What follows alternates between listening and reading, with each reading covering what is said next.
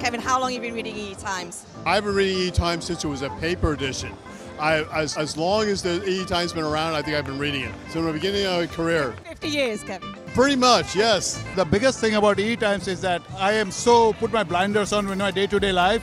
EE Times brings me out of that and I get to see what else is going on, and I appreciate that. I really like the analysis sections when they analyze why a certain technology is important. Honestly, it's the depth of the content, the relevancy to the things that I'm working on every day, and the timeliness. It's great to have podcasts like EE Times where we can keep up with what's going on in the technology sector.